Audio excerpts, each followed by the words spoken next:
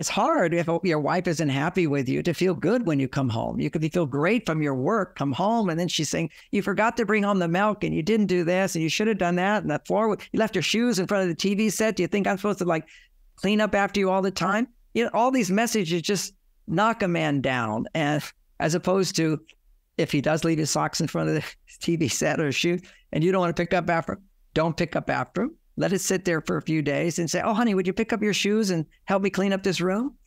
And he'll pick up the shoes. And I'm laughing because I'm remembering when I used to leave T-shirts in front of my T-shirt drawer. I'd take off my T-shirt and I'd pull another one out. Okay, so that was, T-shirt would be on the floor. I didn't think to put it in the hamper, which was only in a closet next to that. So finally, Bonnie said, you always leave your T-shirts on the floor. Can't you remember? I said, I'll try. But it was a negative message. Men forget negative messages. We remember positive messages. So I said to her, I said, honey, just let the pile get big enough. And then I'll see it, remember it, and I'll put it in the hamper. Well, it was really hard for her to do that. She says, it's not let the pile get big enough. The pile gets bigger. So then what she did, as I said, then if you notice the pile and I'm at any stage and I'm in the room, it's fine to ask for my help. Just say, John, would you help me clean up the room and put your T-shirts in the hamper? Now look at the wisdom of it. Would you pick up? So she did this on another day. She basically said, oh, John, would you help me clean up the room and pick up and put your T-shirts in the hamper? Now she had already cleaned up the bedroom. Okay. And as part of why I love her, she love-hate to a certain extent, which is, you know, she had to have everything beautiful in the house and I'm kind of messy, but we worked that through. And this is part of how we did it, which was she, instead of complaining, which I don't want to complain, you forgot again. Instead, what she did, she waited for a little pile to get there. And then she said, oh, John, would you help me clean up the room? Again, a request for help. Man, well, I'll help you. And then she simply said, would you put your T-shirts in the hamper?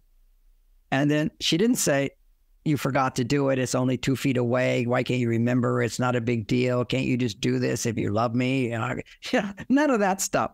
She just said, oh, would you help me clean up the room and move your T-shirts into the hamper? And I said, sure. And I put T-shirts in the hamper. And then she took a deep breath. Now look how beautiful the room is. And I went, yes, I did that. I took credit for cleaning the whole room. Okay. So, and women would think, oh, that's so generous of her. Yes, but it's so wise of her. It didn't motivate. Within a couple of times, she did a couple of times. After that, she never had to do it again. And then later on, I would pick up her stuff. And of course, I said, did you notice I picked up your head? I want a little credit for it. But it was so sweet how to approach a man in a way that always makes him feel he's helping you. You're not judging him based on the past. He hasn't failed you 15 times before. What a nuisance he is. And I know you have these feelings inside. They build up. Don't share them with him. Okay. First of all, they won't build up if you feel I can ask for what I want. And you start with little things, then you get to bigger things. Then you also have to recognize you're on your male side. You're pushing down your female side all day to a certain extent, various degrees for different women. So when you come home from time to time in the beginning, you do what my feeling letter process. You go through, write out on a piece of paper. This is work. You have to do some work on yourself instead of expecting everything from him. Write out what you're frustrated about during the day. And you use the phrase, I feel frustrated. And you're exploring what frustrates me, what's not working for me. And then I feel disappointed. And then you look at what's feeling disappointed about, because life is never everything you want, right? So, right. And sometimes when you start feeling disappointment, you might also feel sad and you write out what you feel sad about. But it's starting with just disappointment, because if you're on your male side, it's not easy to go to your feeling sad. It's easy to go to disappointment, though. It's easy to go to frustration. And now with frustration, you might go a little deeper into, I'm angry that he said this and he didn't do this. So frustration, disappointment, then my concerns. What are some of my concerns? It's just doing a little inventory. See, these are emotions inside of us that you can get to your female side. They're concerned, and writing out a few concerns, then you'll be able to click into, and I'm afraid this isn't going to happen. I'm afraid this is going to happen. Write out your fears, and then write out what you're embarrassed about. And you can always, every day, if you're getting older, I'm embarrassed, my clothes don't fit. It's a simple thing, if that's what you feel. But if you feel no embarrassment in your life, you're kidding yourself, because we're all flawed human beings and we want to be better. And it only brings you back to that vulnerable part that wants to be better. So I feel embarrassed about this. And what I would really like, write out what I wish, write out what I want, then write out what I'm grateful for, write out what I'm happy about, write out what I feel confident about, and write out what I'm proud of. You see, you are processing yourself. You're going from your negative emotions to your positive emotions. With practice, now you can do the same exercise with him. It's a major estrogen stimulator, which is you basically say, oh, honey, I'm so happy to talk to you. Glad you're home. He says, okay, what did I do right? Or what can I do? It's just, I just want to tell you about my day. I just need to talk about for a few minutes because I was really frustrated about something. Would you listen to me for 5 minutes? That's it. Would you listen to me? If I get it out, I'll feel better. You have to say that. And you say, it's not a big deal, but if I get it out, remember, if you say to a man, it's not a big deal, he'll relax and hear whatever you have to say. As soon as you say it's a big deal, or he thinks you're saying it's a big deal, he just goes, why is it a big deal? And wants to push it down. But you just say, sometimes I just need to talk about this. It just makes me feel better. If you're married, you can say, it makes me feel closer to you. But you really don't have to say anything. And I prefer you don't say anything because I just need to have you listen, hear it, and I'm done. You'll see, I go from positive to negative. I go from negative to positive. It just helps me. So would you take a few minutes to listen? You don't have to say anything. Don't do anything. Just hear me out, and then I'll feel closer to you. And he might not understand this. You just say, why do you think 90% of the people who go to therapists are women? They just want to talk because when they talk, they make female hormones. So just let me talk for 5 minutes. You just be present. That's all. And then afterwards, you say, oh, I must feel good. I feel happy. I get to be with you, and go in for a hug and say, thanks for listening, and then go into another room. So he doesn't feel like he has to talk or you think he has to say some magic word because you're upset. There is a magic word that men can say, but they're not listening to this talk. But what I say is, instead of my brain wants to give all these solutions of why you shouldn't be upset about these things. They're little things. It's no big deal. That's why you say to them in the beginning, it's no big deal. Men always want to tell you it's no big deal. So you already said it, so you didn't need to say that. He had nothing to say then.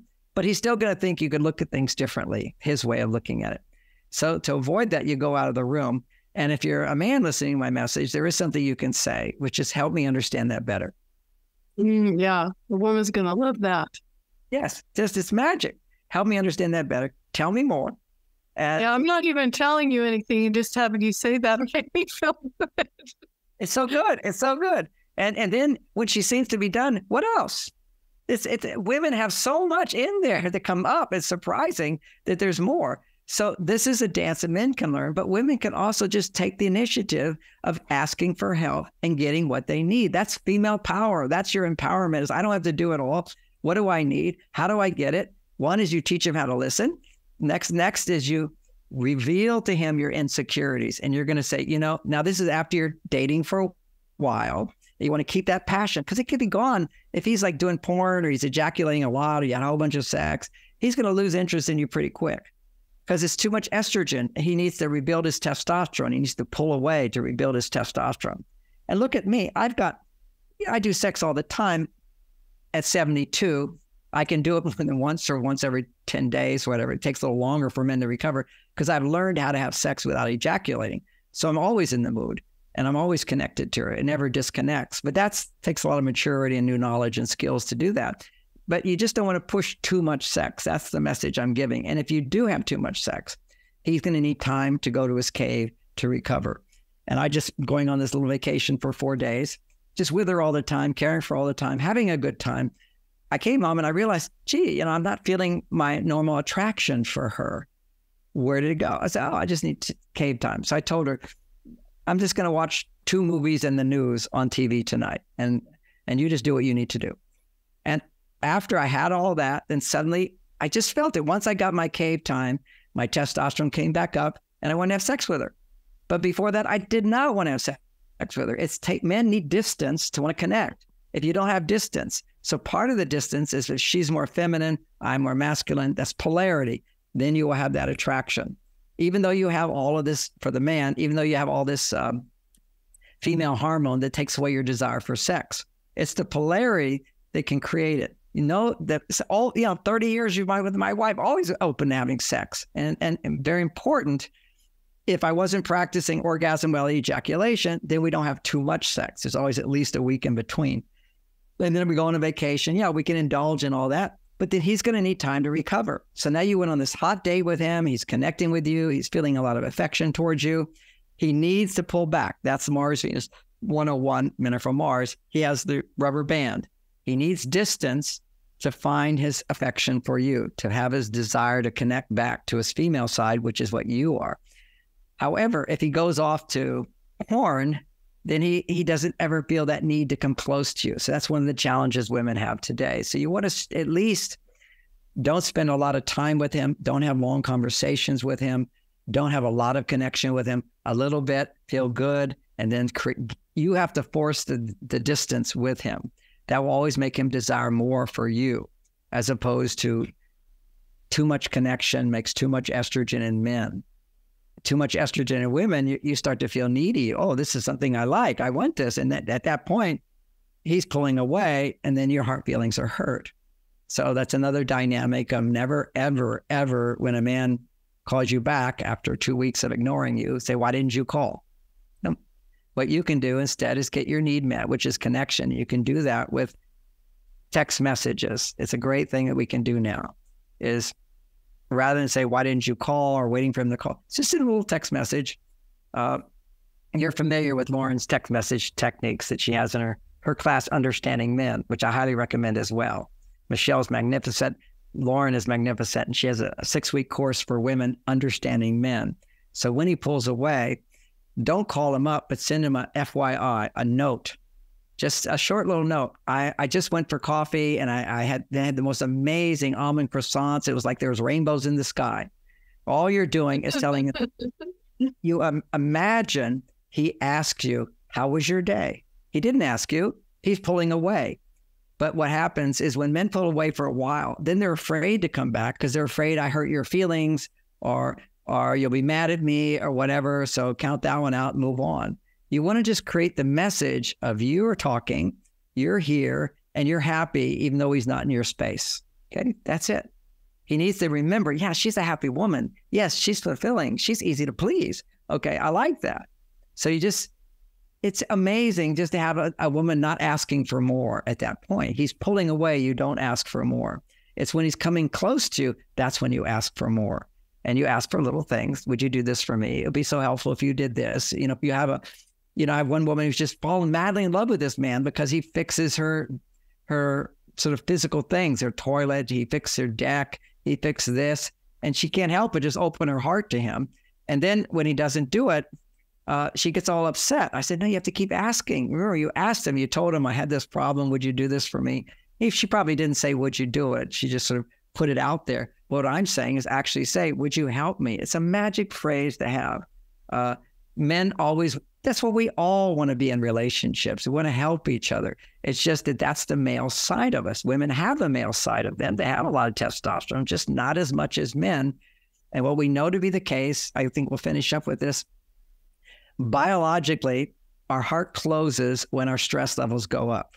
Okay, this is biology. Okay, you literally have less blood flow coming to the left prefrontal cortex, which is optimism. And when you're not feeling optimistic, your heart will tend to close. You're feeling pessimistic. Pessimistic is the right side of the brain is activated. So under stress, if you have any blood flow going to your brain at that time, it will go to the right side. You want to be able to go right side than left side. Do left side negative with your journaling, or with your girlfriends, or with your therapist, or with your coach. These are all important things. Don't go to him for that. But when you do the Venus talk, you can talk about other things that are bothering you, not him. That's all key to this. It's a huge distinction right there. Yeah, it's so big. It's so big. And he's going to give advice in the beginning, and you can very gently just say, well, that makes sense. But actually right now, I just need to talk about this. And you're, just you being someone listening to me makes me feel good. I'm not alone. For me as a woman, feeling alone is a big source of stress. And just that you're with me, it just makes me feel so good. That's why I like going out with you. The other night we were at this movie, and you walked me to the car. Like I met a friend, just a woman who's single, and I was with my wife, and she was single, and bumped into each other at the ice cream store. May I walk you to your car? And she said, no, I can do it myself. I let her do it herself. And maybe I should have just said, no, I'm going to do it anyway. Actually, that would have made her feel much better. I just forgot to do it. But it was like, I'm happy to walk you to your car. It's just yes, I'm a confident woman. I can do all this myself. Let him help you. And when he does it, you'll feel something. And what you feel, maybe a little embarrassed. Maybe you feel like that felt really good. Or maybe you'll feel sad that I don't have that in my life. This is all good. Get you to feel your emotions of vulnerability. And the biggest one that I was building up to, doing a lot of foreplay for this point, because it's a hard sell, but it's so beautiful. The ultimate technique is when you get to that stage in a relationship, not on your first, second, third, fourth date, okay, you still have all the dopamine, the attractions there, but you get to a certain point where you say, for me to have sex, I need to feel I'm in a committed relationship. And that's how you bring up that subject, by the way. It's when he says, why can't we go further? Because I like to be in a committed relationship. It just doesn't feel good if I'm opening my heart to you and you're off with some other woman. Everybody knows that. So it's all fine. So that's a dynamic. Now you're in a committed relationship. And then you start to feel safer with him. Then you say, what I've learned in my life, kind of like how Bonnie told me, if you were to do that, then I would feel more insecure. I couldn't grow in my love. You can just say, I'm this confident, capable woman at work, but there's a vulnerable part of me that likes to hear you say you like me, you enjoy being with me, you think I'm beautiful, that you want to be with me. For every woman deep inside wants a commitment that nobody's going to take you away. I want you to be my man. I want to be your woman. Something along those lines. You have to find your own language for it. But the bottom line is, what I've found is that if I can express my own insecurities and you reassure me, I will feel so good.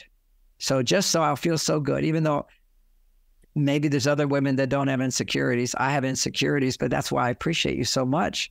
One technique you can say to reveal insecurities is you can say, you're the most amazing man. I feel like you're a diamond, and if you have a lot of diamonds, you're afraid somebody's going to take them. And you're like my diamond.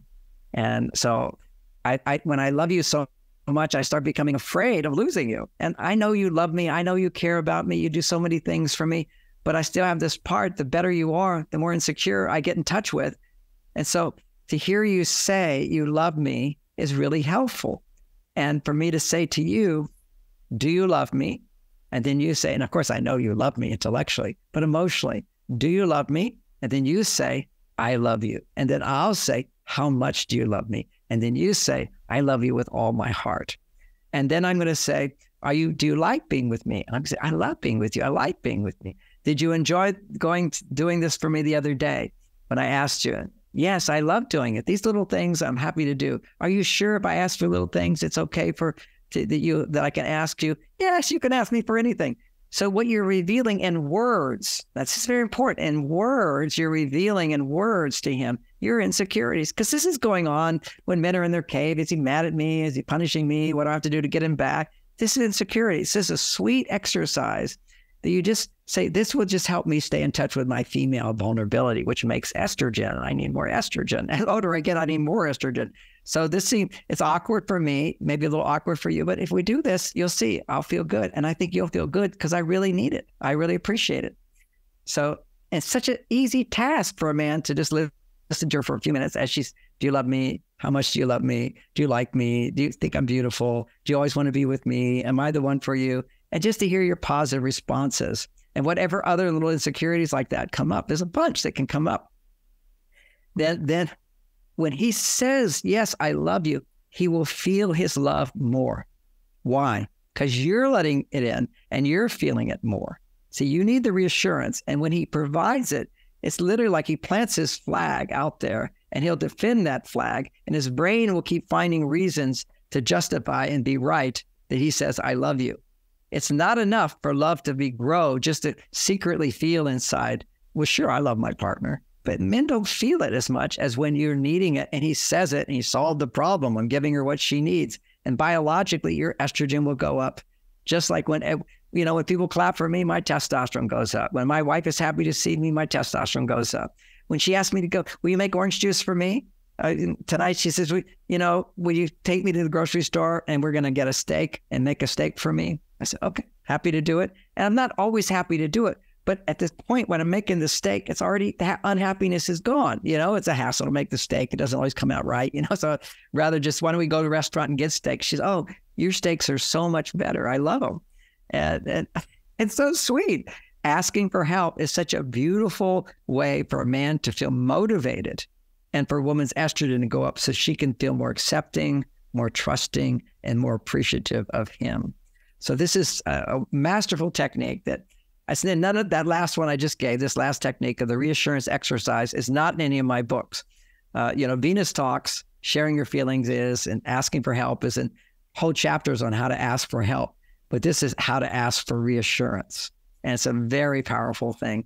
Because as a man, what do you need reassurance for? It doesn't make sense to me. Of course I love you. Of course I do this. So you set it up with the message, of course you love me. You do so much for me. But because you do so much, you're like a diamond. Imagine going out in public and you've got a diamond around your neck that's huge. You're afraid somebody's going to take it. So it stimulates this insecurity. So I just need a little reassurance. It will take a few minutes to do. Now, once you're doing it outside the bedroom, now at the times when you're making love, let's do it when we make love. And while you're making love, you have this first physical arousal, then you go into emotional arousal, and your estrogen levels will go so high. Your estrogen going so high raises his testosterone level so high, and therefore he can last longer. He can be more about you. He can take you to higher levels, and you feel so much connection to where you begin to feel, yes, I'm yours, you're mine, we are one. It's like a sense of ownership, even though there's freedom along with it, because you're never trying to change your partner. But you're mine. It's like, my car. And when I teach men, another thing about understanding a woman is empathy. When you have empathy for her, doesn't mean you're telling her how to not feel that way. You're just validating why she feels that way. Now, I might disagree with her when she feels, oh, there's so much traffic and, it's so stressful. Well, traffic's not stressful for me. I'm very good at it. Okay. So I have no issue with it. I know how to change lanes, go here, go here. It's all exciting challenge for me, raises my testosterone. So I can't agree that too much traffic I don't have the experience of it having her experience, but I can experience if she says to me, I was so frustrated when there was traffic and I didn't get there in time and it was a bummer. I was so disappointed and now I'm concerned they're not going to trust me next time. And it was so embarrassing when I showed up and I was like 10 minutes late. I should plan better. See, you're revealing, I can relate to all that. See, that's emotion. And inside of it, they have this emotion. So he can connect to the emotion, even if he doesn't have the experience that you have. Be like complaining about your high heel shoes. I have never worn high heel shoes. So I don't know what that was like, but I got to wear those high heel shoes. And it was so frustrating for me, or I was embarrassed because I slipped out of them, whatever it is. We can relate to emotions. That's why we want to be with a woman, is we want to connect with her femininity, because we have a feminine side and it gets awakened by being of service, by hearing, by understanding, by doing things for a woman. Our own female side comes up. And that's how we stay on our male and female side. How does a woman stay on her male and female side? Just becoming a man does not allow you to go to your female side. You have all this power on your masculine side. Now, what's the power of your feminine side? They want you on both powers, and that's asking for help, taking responsibility to ask for what you want, to get what you want by asking the right way, by asking the right amount. You just can't ask for too much right away. You've got to build this up. You've got to train him. You've got to give him the experience, and then gradually ask for more and more and more. And then you get married because you feel like, okay, I can get what I need. And still you have to keep asking for more because men forget. We have this tendency. I did it once. Now I don't have to do it again. It's like mission accomplished. I don't have to write this book again. I wrote it. It's done. It's out there. We're going for a long time. What do I need to write a book for? So that's their mind. As you accomplish it, it's done, as opposed to you have to do it again and again and again. And if you women want to feel, they want their relationship to feel like it was when the dopamine was there and estrogen was there and his testosterone was there. What were you doing at that time? You were all the time concerned. Okay, is he the right one for me? Does he love me? Does he like me? Am I pretty enough? Does he want to be with me? Could he be the one for me? You were all the time looking for reassurance. And what was he doing? He was constantly looking for reassurance that this is a woman that I can fulfill. This is a woman that I have what it takes to make her happy. And when men don't get that reassurance, that's when men are giving up on a relationship. They say the same thing. They say, no matter what I do, it's never enough to make her happy. That's the bottom line for men. So her job, in a sense, is to open her heart, reassuring him all the time, as much as possible, that he has what it takes to make her happy. He doesn't have to change, but he can do more. That's because you ask, you get. Such a subtle distinction between complaining and asking. Complaining never works. Nagging never works. Asking, and if he doesn't do it the first time, ask again another time. Ask again the third time as if it's the first time. No emotional charge. You just know it's going to take a while to train this guy. And after 3 times you've asked and he doesn't do it, then realize maybe I'm asking too much. I need to cite something littler and train her with that. And then train him with that. So you build up his ability to recognize little things make a big difference. And our world teaches men little things mean nothing. Okay. If I empty trash, that's a low paying job. You know, if I write a book, that's a big paying job. So what's my priority? I'm going to write the book, bring home the bucks, make my wife happy, take her on nice vacations, blah, blah. That's the big stuff. Men do not have an intuitive understanding of women. We're just lost. We don't understand women at all. And that's why if you take my class, my daughter's class, which is at MarsVenus.com, and you take the Understanding Women, it's for women only. I recommend if you're in a relationship, have your spouse take the class with you. Because as women don't understand men, men start to realize how they don't understand women who don't understand men. I mean, it's hugely revealing. I mean, it took 1.5 years for us to write that one. And then she performs it, does it online. She writes them, I edit them, but it's amazing. I'm just so proud of her. And of course, everybody knows he's a proud father, but it's really, really very helpful. I want to urge women, if you want to understand men better, listen to all my stuff, but listen to her stuff too. And a lot of free stuff as well at MarsVenus.com. Yeah, thank you, John, for mentioning that. And I highly recommend them because I really think the more we understand about ourselves, the more we understand about each other, the more tools we have. That's why I love featuring your work, because the more tools we have, the more successful we can be, the more enjoyment we can get from relationships. And they really are such a beautiful part of life that could bring so much joy and so much fulfillment and so much learning. I mean, don't you think a relationship is like the ultimate classroom? It has been for me. It always is. It's the ultimate line. And I want to mention for women, I encourage women to write out their feelings, as I was just suggesting, as a way of processing what's inside. Maybe it's not the only way, but it's a way I've seen to be very effective. Always, when you have negative emotions, be able to come back to positive emotions without the outer world changing. See, as long as we wait for the outer world to change, we're using our negativity to get a result. We can't let go of our negativity. All negative emotions are subconsciously, and the reason why we have anger is to intimidate people to give us more. The reason we have fear is so that we don't have to do and get other people to do for us. The reason we feel sad is have people take pity on us. The reason we feel sorry is to build trust. These are all mechanisms of a premature, uncivilized human being who's just emotional. They serve a purpose.